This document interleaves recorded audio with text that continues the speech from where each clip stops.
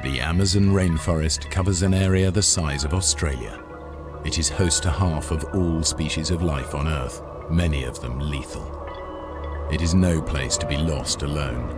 In the jungle, there are countless ways to die.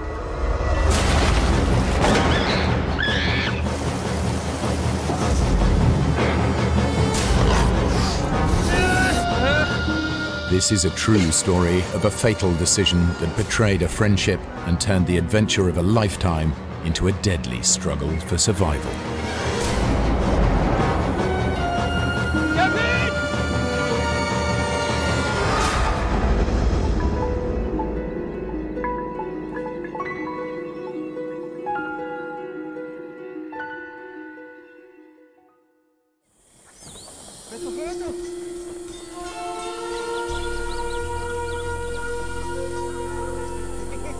Bolivia, South America.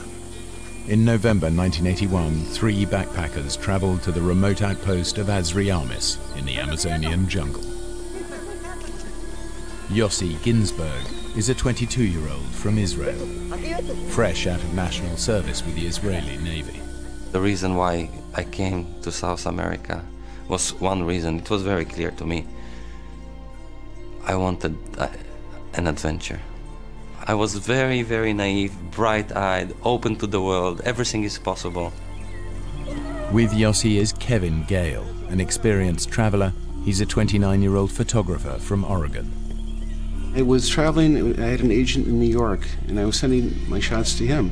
So I had motivation to try to have some shots published. And of course I was thinking maybe I'll publish some in National Geographic, but it was primarily for myself that I was doing this. With Kevin and Yossi is Markus Stamm, a 29-year-old school teacher from Switzerland. Marcos and I had been great friends. We'd been traveling off and on together for 8 months. He was going through a crisis. Our relationship had just broken up and he was falling apart. And he just wanted to escape. The 3 friends have spent months backpacking around South America. But now, a charismatic Austrian, Karl Ruprechter, has drawn them to S01 with the promise of a real adventure. He will take them into the uncharted rainforest to meet a lost tribe of Indians, never before seen by Western eyes. Oh, lousy map. No detail, the whole of Bolivia on one map. Look, I marked the field. See there? That's where we are now. We cross the Tuichi River. We cut the trail for 4 days and we end up at the village. And then you see the real Indians. There was an X with a pen. Carl said, the Indians are there. We had no reason not to believe him.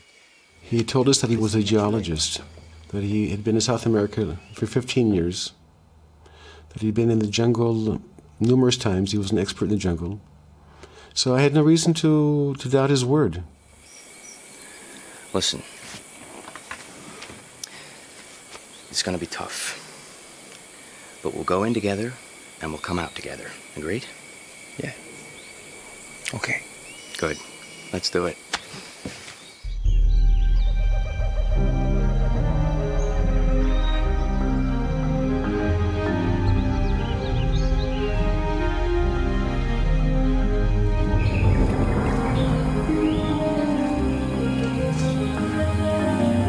Guys.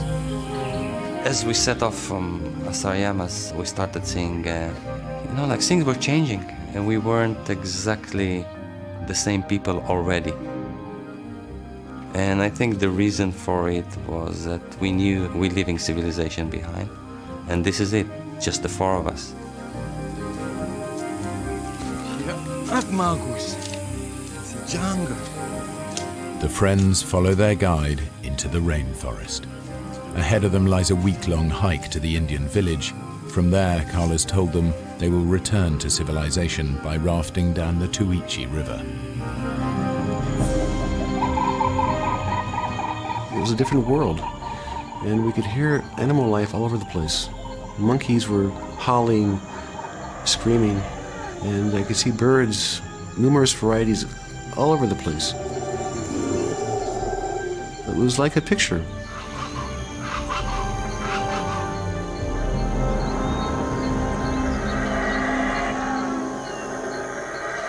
We don't have food because Carl sensibly is saying we wouldn't carry, like tins and stuff. There's lots of game, so we'll hunt. That's what you do in the jungle. All we have is rice, beans, and salt. That's all. The rest comes from the jungle. But what we kill is not so pleasant.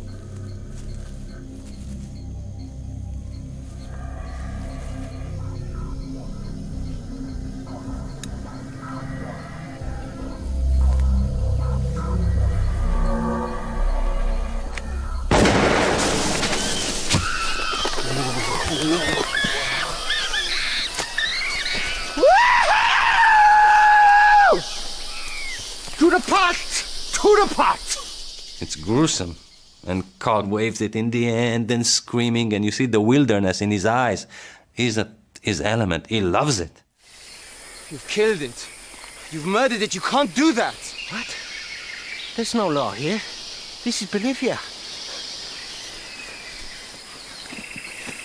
You take care of him. We're gonna eat well tonight, Kevin. Hey, Marcus, pick up my gun. Marcus wouldn't bring himself to eat. We're killing to eat. Marcus thinks, can we save that monkey? It didn't make any sense, because we were in the jungle, we were in this environment, and those things happen. And he was just oversensitive about everything. You know, Carl is not so tough. What would you know about it, Yossi? You were never in nature like this before? Well, I was in the military. Yeah, that was the Navy. This is the jungle. Where's this damn village? Oh, this is bad, my friend. You gotta be careful with this. You see the saws? They will all open up together in the end, then you got no skin left. And your feet are kaput. Guys, I'm sorry. He said it's tremendous pain. We didn't believe him, because it was part of it. Okay, now he's complaining. He's always complaining. He's always finding a reason to complain. Marcus should rest. One of you could go now with me to make contact with the village and then come back for Marcus. The village. You said 3 or 4 days max to get there. It's been more than a week now. Marcus could be here for days. Hey, you don't believe me? You think I don't know where it is, huh? Nobody's leaving anybody behind. So, what do we do, huh? It wasn't fair to Marcos to continue. I wanted to continue. If Marcos hadn't been there, I would have continued. There's no question about that. We should go back down to the river. We should build a raft now. Marcus can take it easy on the raft. What do you know about the river? I know the river is back that way. Ah, screw it. It's your choice.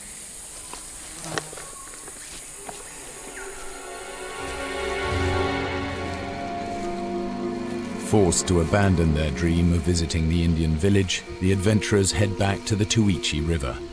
Now they will raft out of the jungle. My dream had been shattered, and I was very upset. And I knew I wouldn't have another chance. So I was in a pretty foul mood. I was very upset because my dream, to make contact with the Indians, that dream was gone. And, it was mainly because of Marcus. But ahead of them lies nearly 100 miles of river before the nearest settlement and the airstrip home. Immediately, we knew it's a mistake. Left! Left! Go left! What left? Easy, Carl. On. Good line. We're on the Carl line. We're right on course. Go deep! In the rainforest, Carl was the authority, and rightly so. But not anymore, because on the river, Kevin saw immediately that Carl is no authority. It was ridiculous, because Carl didn't know how to swim. It was very obvious to me that Carl didn't know what he was doing in the raft. And I let him know. I told him that he was doing everything backwards. Listen to me, we do okay. Carl, nobody's gonna drown. I think we are okay. Maybe it's my imagination. So now there was like fighting on the raft. They were fighting because Carl said, you know, we have to pull to the left. And Kevin said, nonsense, you have to go to the other side. Come on, pull you! Whoa. Carl would scream and curse. Don't listen to me. Look what happens, huh? What'd I tell you? Crazy on a river like that, you know, like no cooperation, no friendship. It was hell.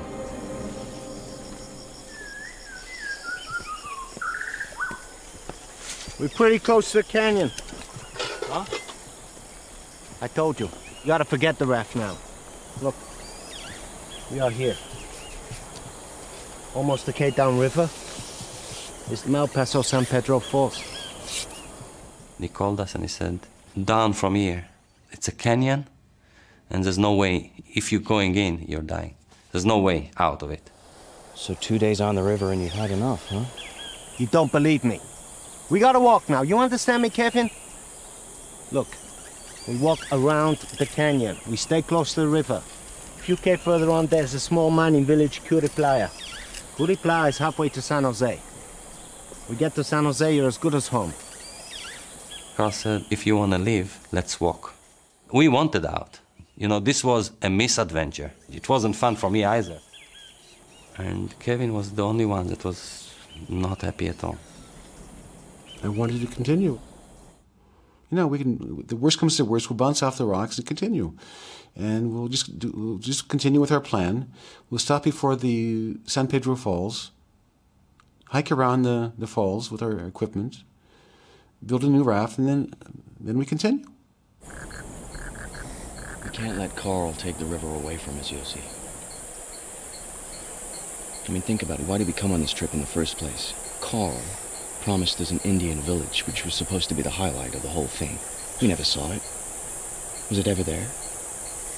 All we have left now is rafting on the river, and how long have we had on it? Less than 2 whole days. And no way is Marcus coming. He'll drag us down.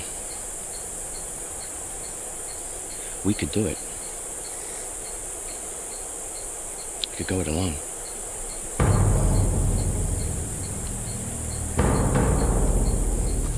You know, it was a moment I just didn't know what to do. I mean, in my guts, I wanted to go with Carl and Marcus. But I already had this relationship with Kevin, you know, like Kevin was my hero. Kevin, I chose Kevin, you know, like in that split, I chose Kevin. He was my man. So I stuck with him. I said, okay, you know, I'm coming with you. I felt Marcus was in a very bad place, bad spot. I certainly didn't want to hurt him. I didn't want him to make him feel worse, but I couldn't help the guy. I mean, my best buddy, and I couldn't help him. We had this wall between us. But you promised we'd go in together and we'd come out together. This is different. Don't you get it? I don't want you to come. You're not coming.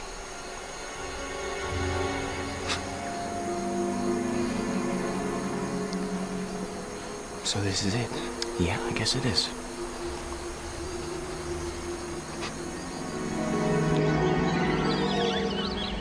In retrospective, how did we do that? How can you split in such an environment, you know?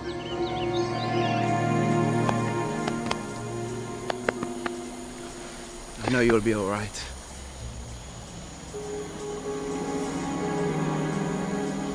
Let's get moving. See you soon, Marcus, huh? I see you soon, Carl. Ah, you'll see. La Aventura. Still haven't had enough, huh? You're full of it, Kevin. You're gonna be fish food, the pair of you.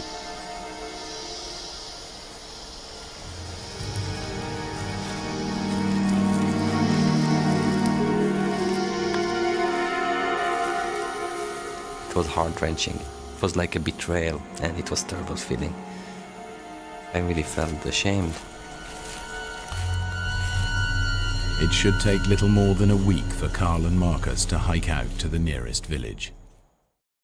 But now Yossi and Kevin face the dangers of the river alone. Kevin and I went into full excitement into let's the adventure begin. A new chapter, no more 4 people. Kevin became the authority, and I accepted his authority. I guess part of it was an issue of age, but the other part was that I didn't know rivers. All right, get it dead straight. Go. Keep in time with my rhythm. Almost immediately, we entered a series of roller coaster waves. Hard your side. It was a different river. Paddle hard. It's becoming much more intense. You know, like the river is getting narrow, the water swifter. And certainly it was a bad decision to continue. That was a major mistake.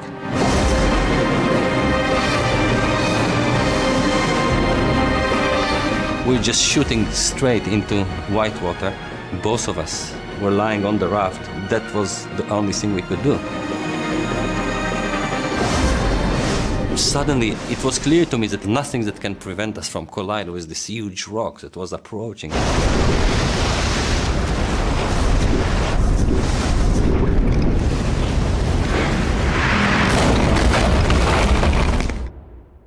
And that's what happened. We hit the rock.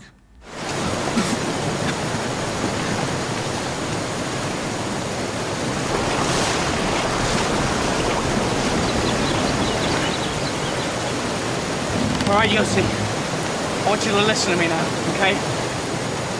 We can't stay here. All right? So I'm gonna jump, okay? I'm gonna swim to the shore, and I'm gonna throw you a line. I don't want him to jump. He tells me why he's jumping, and his plan is completely suicidal. But in that stage, I think not only that it's suicidal, he kills me. Kevin, no! Kevin!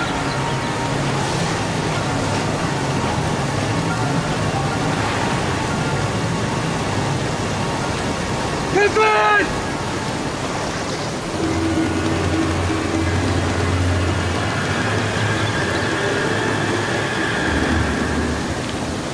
Kevin, don't leave me! All right, Yossi, throw me the shoes and the machete! I saw the raft teetering back and forth on the rock.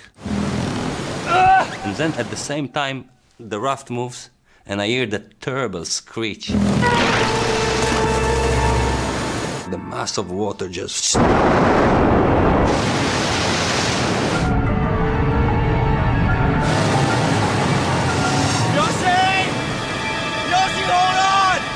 He entered the rapids, and I saw him go through 2 or 3 rapids, a couple drops, and around the bend he went, and I didn't see him again.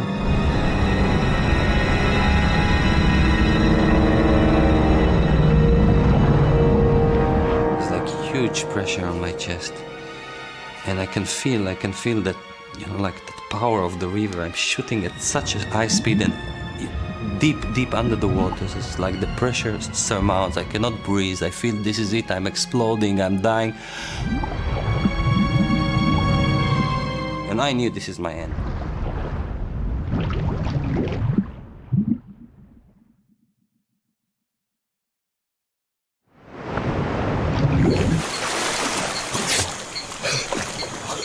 After a long time in the river, I was spat again into the surface.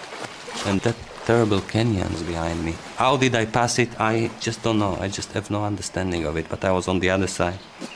By a miracle, Yossi has survived. But now, as night falls, he is separated from Kevin by more than 2 miles of river and impassable canyon.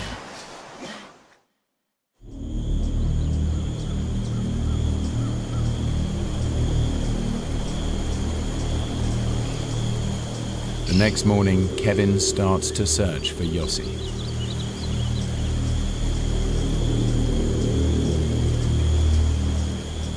I decided to go downriver and look for Yossi.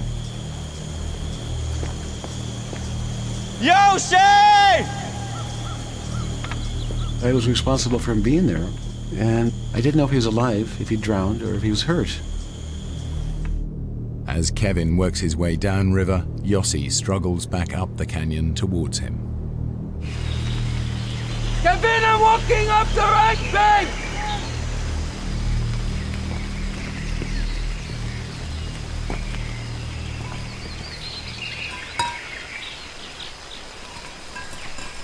Early morning of the day after this tragedy, this disaster, I hear this scratch, this metallic scratch. Behind the rock, there's a small pool. In the middle there, the backpack is waiting. Yes! When Kevin made this bag, he said, "Give me everything important to you, because this is the life bag."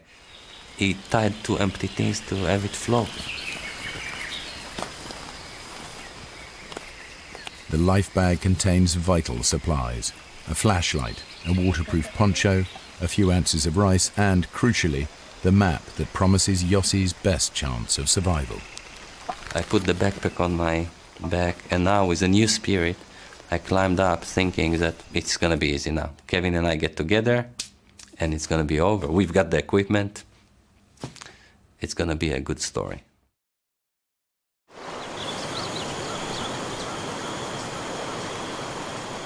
After another day of searching, Kevin is less than a mile away from Yossi when he comes up against the canyon walls. He has no choice but to turn away from the river and climb up into the jungle. I knew that the San Pedro Falls was before me, and I wasn't about to swim through that. So I decided to leave the water and hike into the jungle.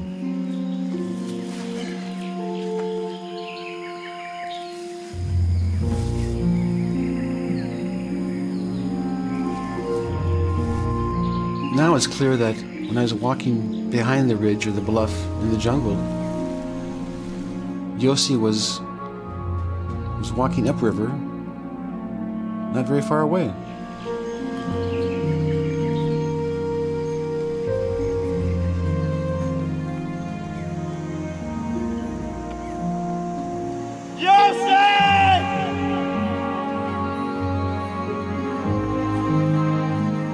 The friends continue to look for each other for days, surviving on little food and almost no sleep.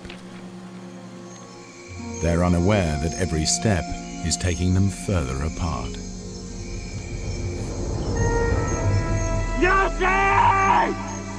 The only thing that kind of kept me going was the notion that Kevin is running after me and he will follow me and things will be fine when Kevin comes.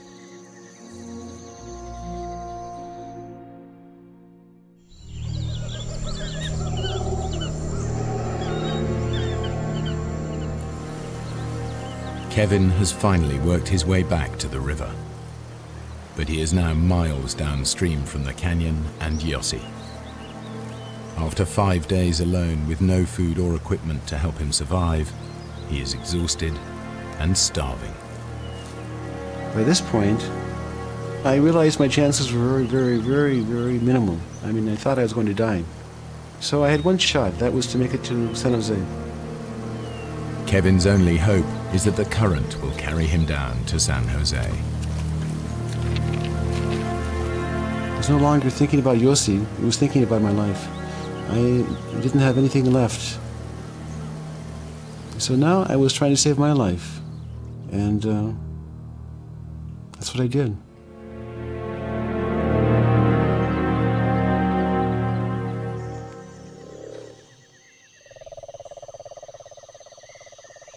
That night, the fear was so big that every minute, every little thing I'll hear, I'll just jump and I'll start looking around to make sure there's no animal coming.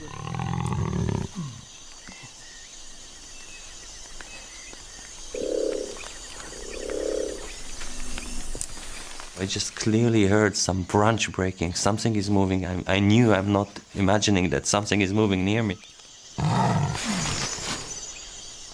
I look with the flashlight around. But the moment I put the beam on, I see the face of a jaguar.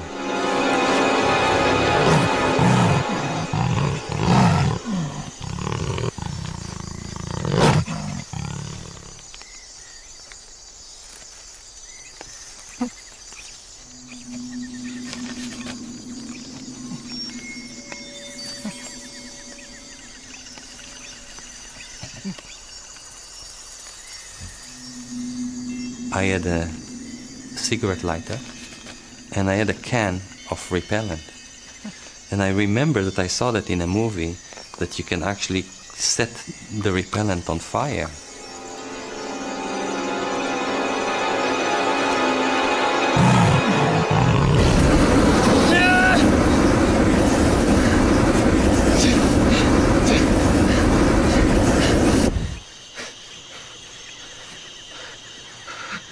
The flame died, and there was no jaguar, you know, like I managed to scare him.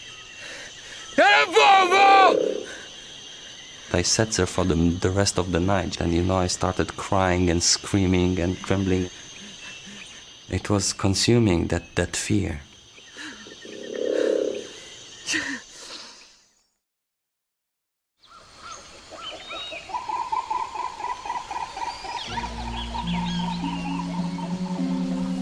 I just realized, I knew it, Kevin. Something happened to Kevin.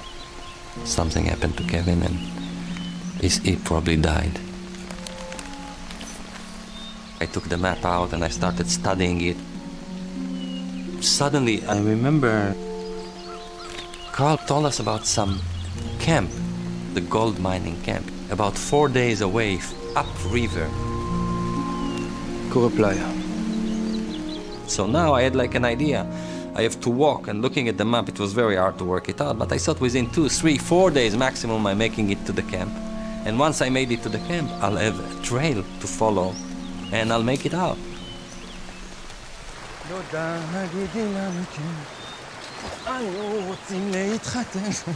Yossi heads for the mining camp at Playa. From there, he will pick up the trail to the village of San Jose and safety.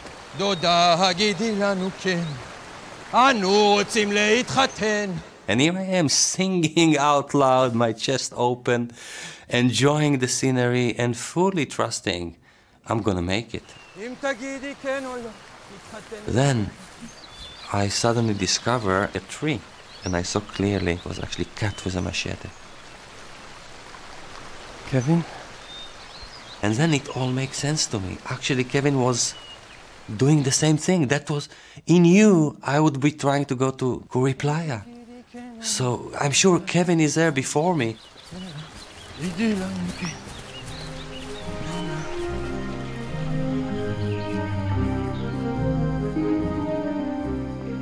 I kept on walking along that trail, and it started being a bit strange because the marks weren't as clear as before. Deep in the bush, I had no sense of direction, and now I was stuck with this little trail and hoping that it will lead me back to the river and to the camp. And then after hours where I'm already despaired because, you know, it took me away from the river, I see this footprint. It's not an old footprint. I see that footprint in the mud, and I realize this is a hiking boot, and there's only one person in the world that could have left that footprint. It's Kevin. Kevin!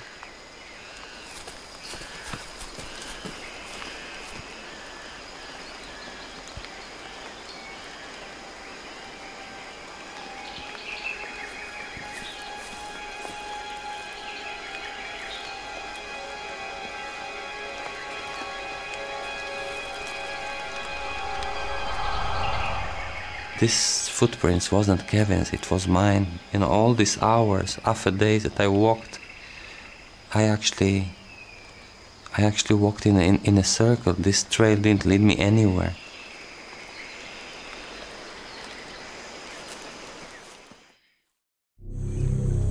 After hours on the river, Kevin's condition is critical.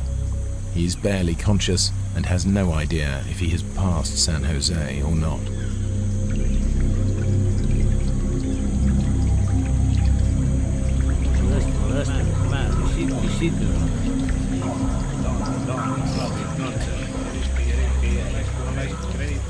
All of a sudden, I see a canoe.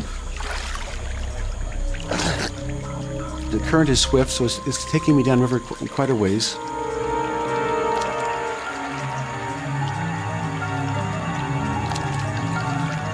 And then finally, they turned their heads and they began waving their arms. like this, like downriver, downriver. So I let go of the branch I'd been holding on to, and I began swimming towards the shore.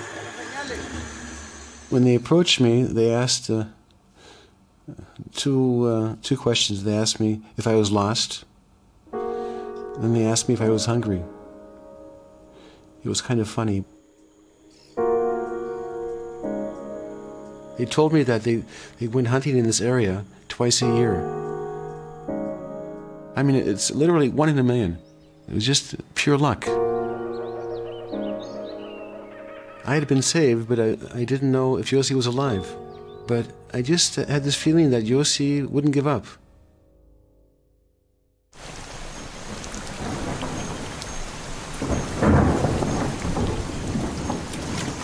Yossi pushes on towards the old mining camp. With the rice gone, he's surviving on little more than scraps of fruit scavenged from the jungle floor. I just made it a rule. I'm not gonna lose the river again. Suddenly, there was this opening along the river and I saw the hut.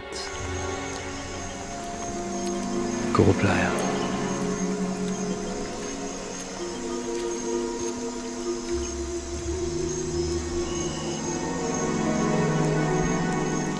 Kevin!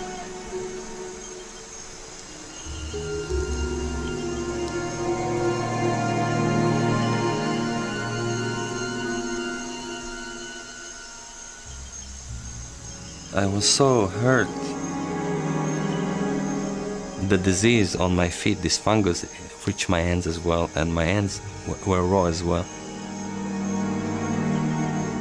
And I felt that not only the pain that was so excruciating, but I actually remembered how Marcus had that.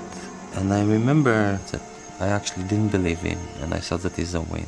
And for a second I was thinking that maybe what has happened to me was directly related to the way I behaved to him, to my friend. And now I know, because I suffer myself.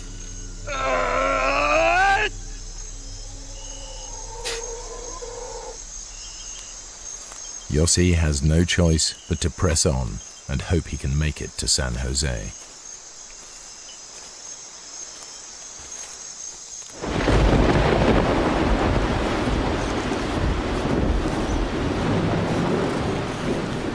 The rain was merciless. It was so tough. The night came and it was very hard to escape. What happened is quite unbelievable. I didn't know of that phenomena, but literally the jungle started collapsing.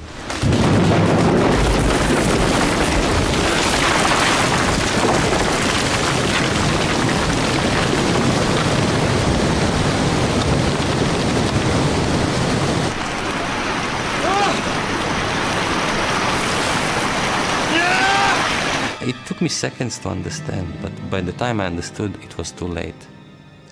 It was a flood, and the river rose. No, no, no! No!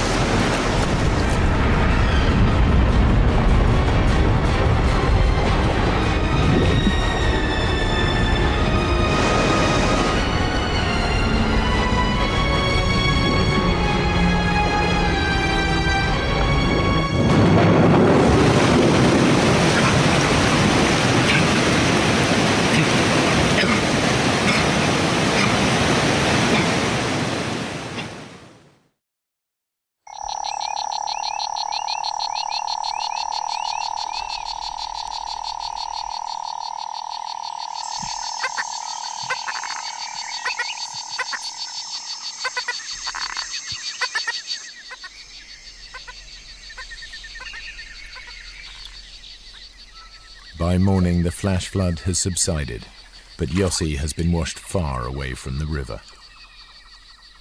By that time, I was really in bad situation. It was the 15th day of my solitude. I couldn't start a fire, there was no sun to dry, and no food, and the rain, and wet. But things were clear.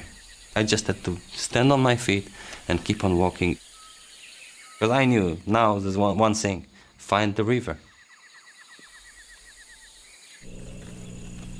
Just days after being rescued, Kevin has made his way to a Bolivian army airbase to try and convince them to mount a search. I went to the office of the commander and I spoke to him. And he said if a gringo, a traveler, was lost in the jungle, that he didn't have a chance. Si él fuera tu hijo,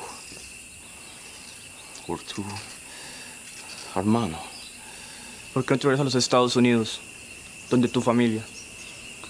A pasar las fiestas navideñas. pero hay una persona perdida en la selva.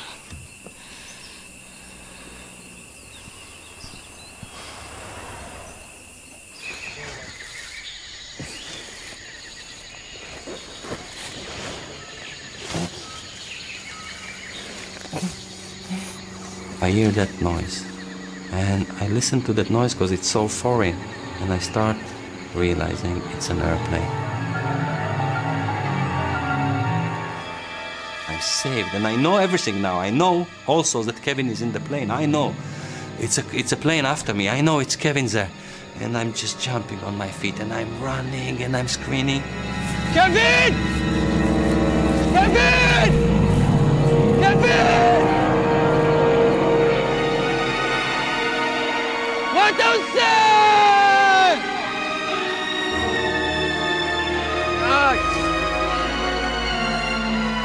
What do you say?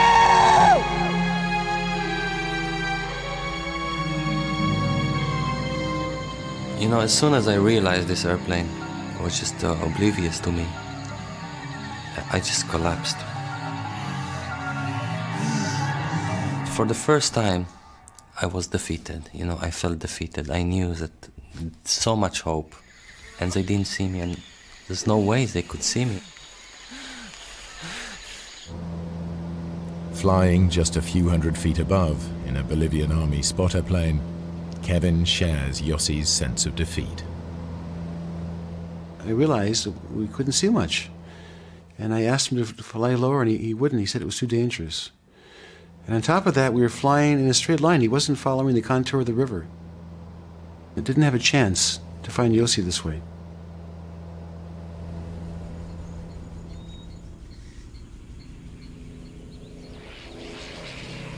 I was going crazy. It was very, very frustrating. Like, every day was very important. Time was the key element. And every day that passed, I knew it was another day that Yossi's chances were diminished. They were getting smaller and smaller.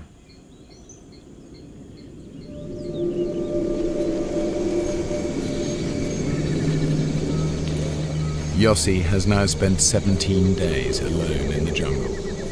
Since the floods, he's found nothing but rotten fruit to eat. He is feverish and weak with starvation.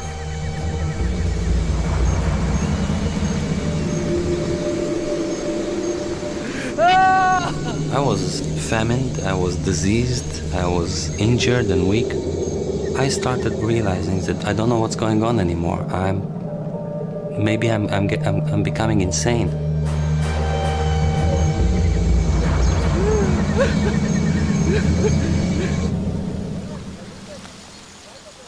I thought that Yossi wouldn't give up, so I began thinking about the next steps. And I found a fellow named Tico, and I asked him if he could take me up to Tuichi. And he told me that he can, but he has to be back within 3 days. So it's better than nothing, so I said, fine.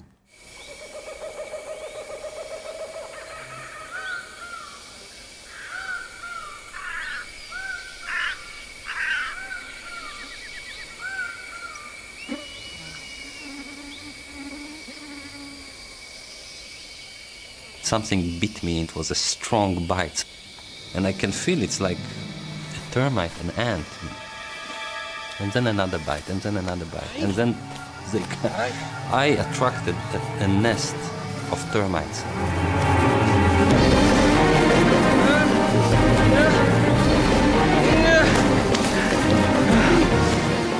And there were like hundreds of them, and then thousands of them, and I couldn't escape. There were no way I could escape.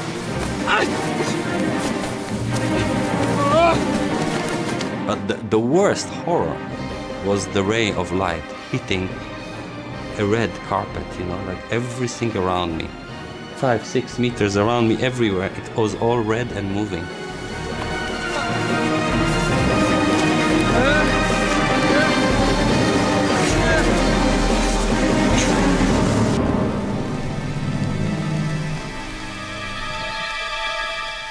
My body was like a colander. There was no place in my body that wasn't bleeding. And I just had to escape now.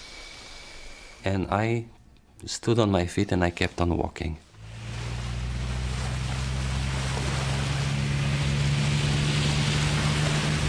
I told him that I want to go as high as possible, up the river as much as possible.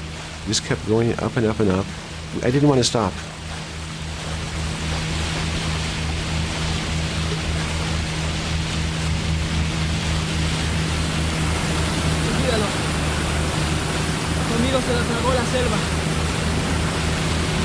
The jungle is just the jungle.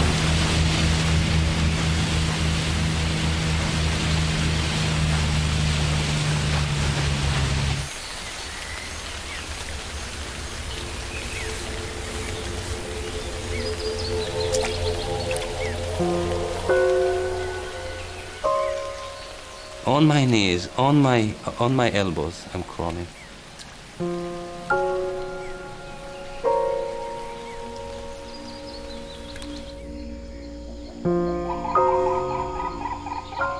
Suddenly I started seeing a few things that I recognized, and it was actually Kuriplaya. I went all the way back to that deserted mining camp, but the mining camp wasn't there anymore. The flood took everything.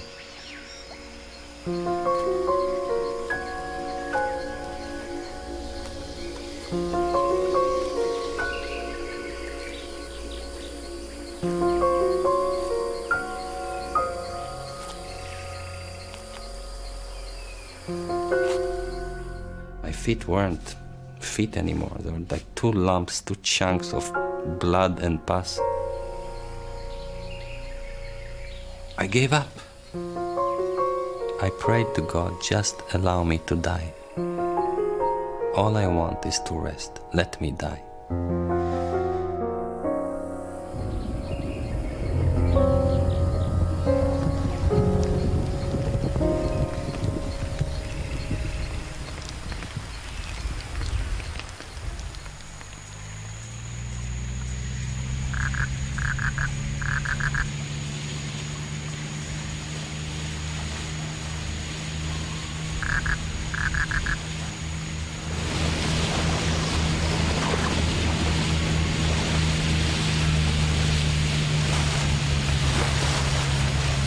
No podemos seguir. Mira, el río está creciendo de nuevo. Hay rápidos arriba. Sienta. No podemos seguir.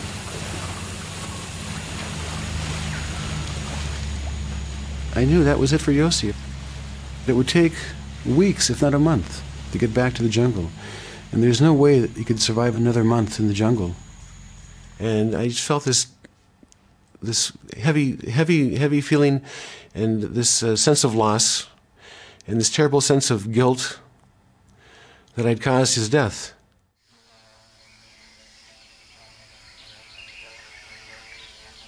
I clearly heard a buzz, like a bee or a wasp, and it's like coming closer, and I can start hearing it circulating my head.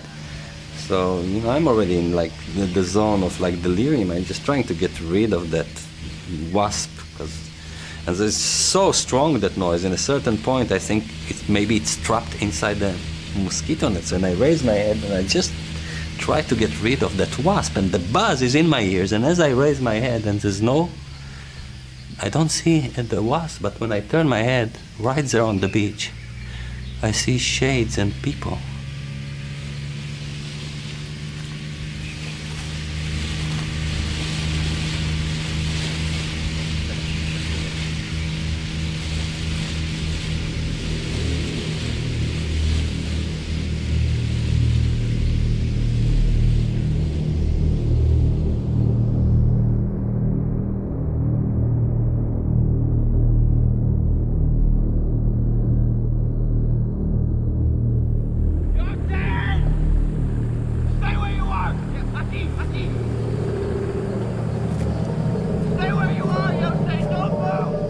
I mean, it's like at that stage, I don't know what's going on. Just, you know, like Kevin, like a flesh is already there, and I'm collapsing in his arms, and we just hold each other and hold each other. Now it's just emotion. We cry and cry and cry.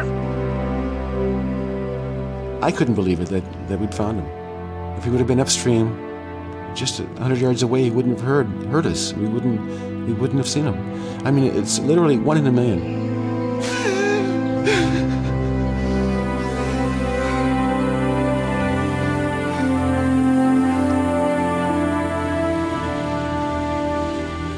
My life was spared. I mean, I know Kevin saved my life, but it was a miracle. For sure, it was a miracle. I think that Yossi saved my life, because if we hadn't found him, if he would have perished in the jungle, I would have had a very heavy burden to bear, knowing that I caused his death. Because I put him in the situation, and I was entirely responsible. So I think that's how I see it.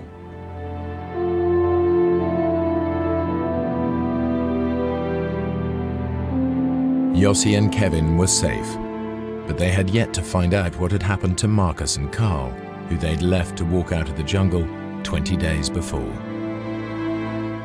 It was a shock to us to discover that there was no trace of Marcus or Carl. Of course, when I realized that Marcus was lost in the jungle, it was a very heavy feeling. Kevin went back into the rainforest immediately to search for them, and he couldn't find anything, any sign, any track. It just evaporated. The Bolivian army also mounted a search and discovered that the Indian village that Carl had marked on the map did not exist. They told me that Carl had a history of taking people into the jungle and leaving them. It happened more than once. They were very, very familiar with Carl, and they said he's a troublemaker, and he found refuge here in Bolivia. And I was shocked. Over the following years, both Kevin and Yossi mounted searches for Marcus, but no sign of him was ever found. I don't feel guilt about not taking Marcus with us. Then and even now, I feel that it was the right decision not to allow him to come. But I always thought then, and I probably do occasionally now, that if I would have gone back with Carl and Marcos, if we would have gone back together, that it would have ended differently. It was a life and death issue, and we decided for him that he should go out. Yeah, we did think, both Kevin and I, we were thinking that what we are doing is more dangerous. If this is an excuse, we were thinking that. Still, we made that decision for him, and he never came back. Kevin Gale is now a fitness instructor and photographer living in Israel. He is married to Orna, an Israeli he met while searching for Marcus and Carl. Yossi Ginsberg is now a writer and a motivational speaker, and has done much to preserve the Amazonian jungle. He lives in New South Wales, Australia,